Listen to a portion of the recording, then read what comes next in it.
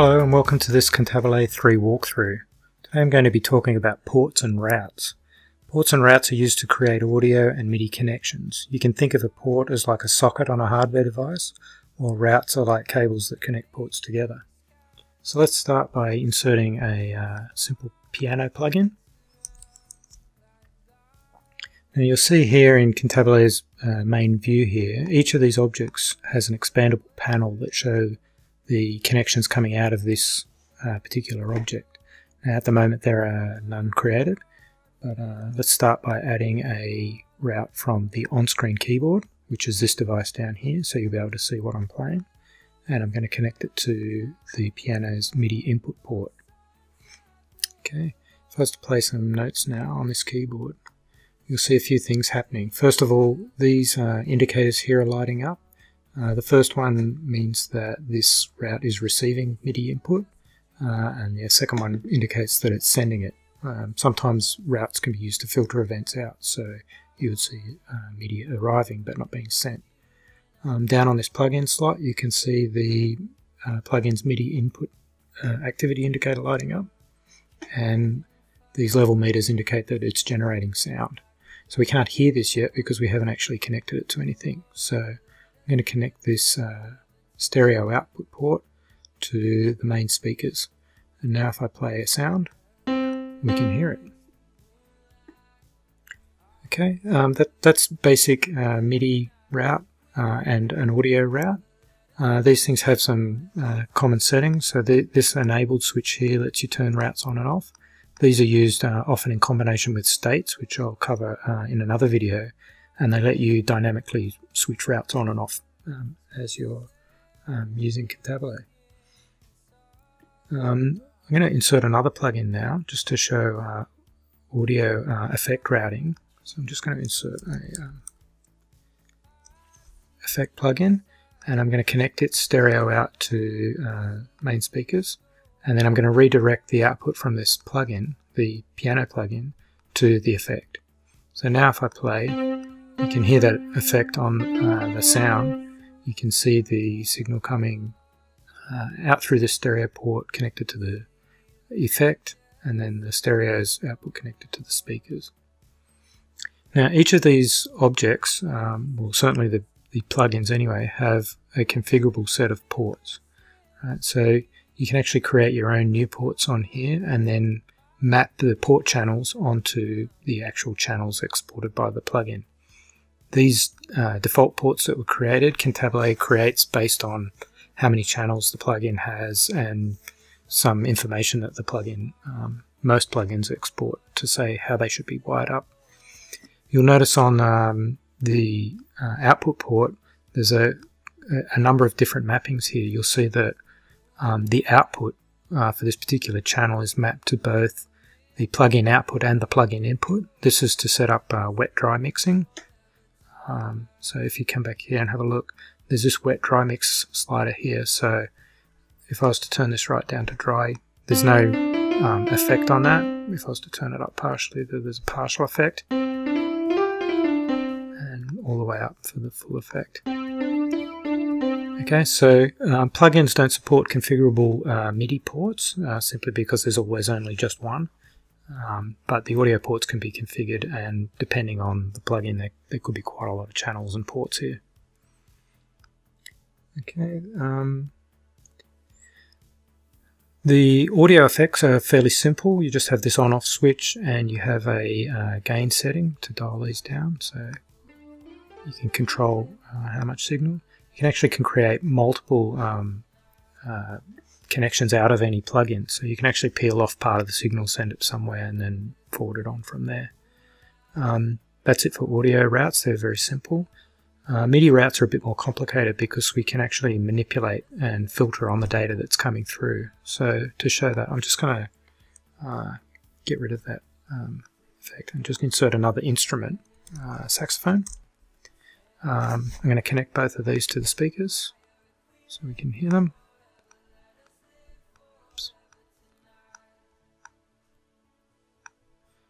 And I'm going to create another route from the same input device, the on-screen keyboard, and connect it to the saxophone this time. So now we've got the on-screen keyboard, all events, all channels, being mapped to two different plugins. So this is basically what would be called a layered sound. So if I was to play this now, we can hear both the piano and the saxophone. Okay, that's a layered sound. The other way you might want to set this up is based on channel. So if I was to change this so that channel 1 goes to the piano and channel 2 goes to the saxophone, you can see I've got the on-screen keyboard at the moment set to channel 1, so I should hear the piano. If I was to change this to send on channel 2, saxophone. Okay, so that's channel-based routing. The other way we can do this is as a keyboard split. So if I was to change this one back to channel 1 and set up a split here, so I've got learn mode turned on. So if I put the focus in here on the highest note and set the highest note to B3, and on the other one I'm going to set the lowest note to C4. So as you can see now we've got two routes. Channel 1, everything up to B3 goes to the piano, and channel 1, everything C4 and above goes to the saxophone. So if I play down here, piano, and if I play up here, saxophone. Okay, so that's a basic keyboard split. Now you can actually create as many of these routes as you like. You can actually even put transpose settings on them, so you can automatically generate chords and so forth. It's really quite flexible what you can do with that. The other thing you can do on a MIDI route is what's called MIDI filters. These let you set up things like velocity curves, various controller, channel mapping, channel selection. You can suppress certain events, etc. There's a whole range of things that you can do with that. I'm not going to cover them now. They can be in a video all of their own. Okay, now I showed how each of these plugins has a set of ports that you can configure. The ports here on the input, you'll see that there's three devices here: main keyboard, an on-screen keyboard, and a main microphone. These two are MIDI ports. This one is an audio port. And the same on the output. You can see that we've got two output ports here. There is actually also MIDI output ports. So if I was to add a MIDI route here, you can see that I can actually also send this to an external synth. I can even send MIDI to the on-screen keyboard, and it will light up to show the MIDI events coming through that route. I'll just delete that for now. Okay, so these what are called environment ports, and they're configured in options. So if you were to go into options here, you'll see we've got 2 pages of settings here to do with audio and MIDI ports. And this is where you create your ports and map them onto your physical hardware. So the idea behind this is to insulate your songs from the physical hardware that you're running on. If you have a lot of songs and you hardwired them all to a particular device, and then you had to replace that device, it would be quite tedious to have to go through and fix them all up. So the idea behind these ports is you create properly named devices and then map them onto your physical hardware. So for example, say you had a guitar mapped onto one channel, you might create a mono input port, let's just call it guitar, and you can choose in here what port you would, what channel on the device you would map that to.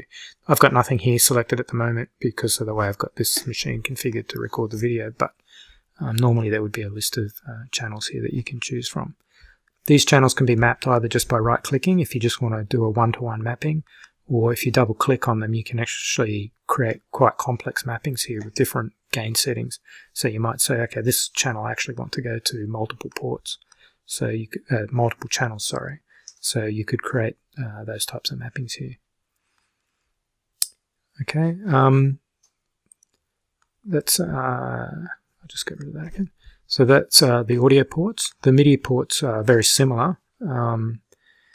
Same sort of deal. You have a keyboard name. You can also filter these based on channel. So the idea here is, say you have a couple of keyboards daisy-chained together and then connected to a device on your computer. You could actually separate them out if they were sending on different channels So you could actually separate those two keyboards out to different ports, which you can then use in your song, and then remap as you need to later. The other reason for these for using these ports is you might have different configurations for at home versus wherever you practice versus where you might be performing. So as long as you've got the same ports configured in each configuration, your songs will work without having to modify them. Now sometimes you will want to rename one of these ports. Say for example you wanted to rename this from main keyboard to, I don't know, upper keyboard.